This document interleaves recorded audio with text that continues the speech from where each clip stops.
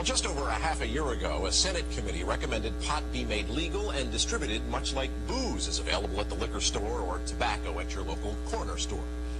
Enforcement officials in this country were outraged at that suggestion and are pushing the government not to decriminalize without having a strong drug strategy in place. It should be properly advocated in the U.S. Isn't that part of the problem, though? The government hasn't got the message out there. There is a strong belief in the public that we're decriminalizing. And the concern is decrim for them means no more crime. So it was not properly explained to them what Canada will do. And the prohibition laws, and in the United States there is a variety, as you know. The criminal law is a state jurisdiction, not a federal jurisdiction. So you have a variety in a wide spectrum of type of criminal law dealing with illegal substance. And you already have real decriminalization in some states.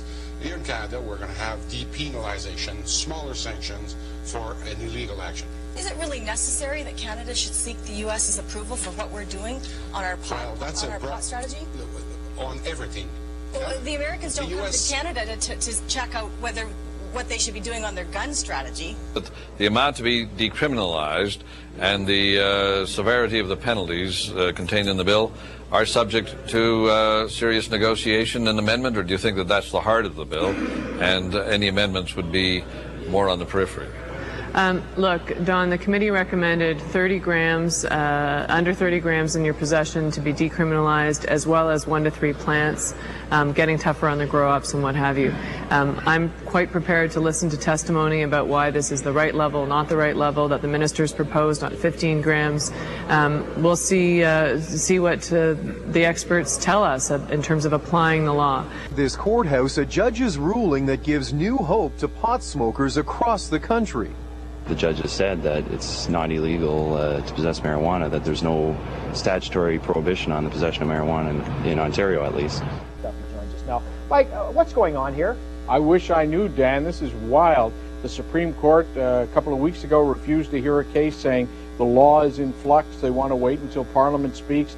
Now we have this judge down in Windsor, yet in other parts of the country there are judges and police forces that are going full steam ahead. Supposed to do it this week. It was postponed to sometime before the adjournment in June. We'll see. Probably by Christmas we'll have a new amendment. 30 grams, which could be anywhere from 45 joints. That kind of thing is not minor possession. But what would concern me more than that is that if it were 30 grams, let's say for instance, and somebody goes into a courtroom with 32, 35, 40 grams, will the judges and the lawyers in those courtrooms across this country apply the law? Or will we start on another vicious circle again, saying, well, maybe we should move this to 35 and 40. We got our foot in the door and so on. So I want some assurances from the legal industry out there and the judges in those courtrooms across the country that whatever comes out of this, it will be applied and we won't go through this nonsense of judicial lawmaking. I would think a ruling by a Windsor judge just this past week ruled that possessing 30 grams or less of marijuana is no longer valid in Ontario. If I light up a joint here, right here and now, what are you going to do to me? Well, actually, the laws are still in effect, and that ruling is being appealed by the government. As a matter of fact, the Minister of Justice and his department are arguing right now in other courts.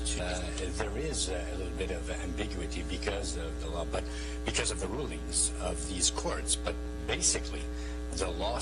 We're looking at the penalties, but I disagree substantially with Patty that the government followed through with our work on the drug committee. There is no national drug strategy, at least acceptable to my point of view. Merely throwing millions of dollars at two departments and saying fix the problem, that wasn't what I was looking for. A decimal poll conducted in September of 2003 showed that a majority of Canadians favored marijuana decriminalization, while a significant number agreed there should be complete legalization. Months of legal marijuana, people are smoking on the street, acting differently, behaving in a totally relaxed and tension-free city environment where they don't fear getting stopped by police or even questioned or certainly arrested. And that's, 4 million people in that city alone, and there's coffee shops showing up in St. Catharines, London, Toronto.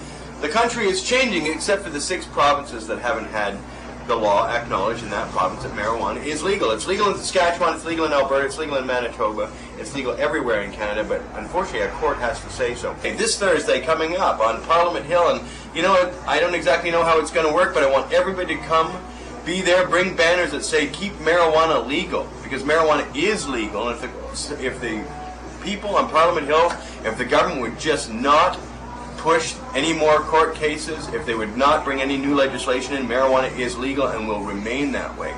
Here we are talking to Mark Emery right after the Summer of Legalization, or I guess Fall of Legalization tour at the Parliament Hill, the cherry on the sundae. How's it going, Mark? Oh, it's a great time there. We had fabulous, beautiful sunny weather after it had rained early in the afternoon. We've got a crowd of about 400 to 500 people at its peak. And don't start to smoke right away. We're not legalizing it. We're decriminalizing it. Nothing. We're going to make that the winter of our discontent. And actually, I've looked at this decision. This is what the Ontario Court of Appeal decision is bad, terrible, all over. The government tonight is drinking champagne and celebrating. They probably called strippers, and they're having a great old time. They got everything they wanted on a silver platter from the Ontario Court of Appeal, including stuff that's not even lawful. So I'm appealing it to the Supreme Court. That is. For a while there, pot possession was decriminalized in parts of Canada, but then a new court ruling left things up in the air. So what does the law say now? Isn't it legal in a home or something? I don't know, just a fine or something? We don't know. Okay. Yeah, no one seems to know, so we'll try to set the record straight, so to speak. The Ontario Court of Appeal originally suspended the possession law, and they reiterated it here, so it wasn't like we made it up, it was a fluke, right? The possession law on marijuana was suspended from the Controlled Drugs and Substances Act. A declaration of invalidity was given. That means it's no longer around, cannot be brought back. Co-ops are a multi-million-dollar industry in BC. Last March, Surrey RCMP reported a huge problem in their community.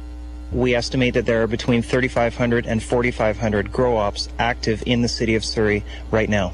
The bust comes a week into the RCMP's crackdown on grow-ops. The Mounties are partnering with the military and municipal police forces in what's called an eradication team. Both men arrested have been charged with producing a controlled substance. I mean, for a long time, San Francisco was ahead of Vancouver when it came to a tolerant environment for marijuana. I was just in Vancouver last week, and I think that there are some places where the marijuana use is a little more open, but I have to tell you, I did not see hordes of American tourists flocking up to Vancouver for that reason. I would say that any possible effect on U.S. tourism to Canada is going to be at best a blip.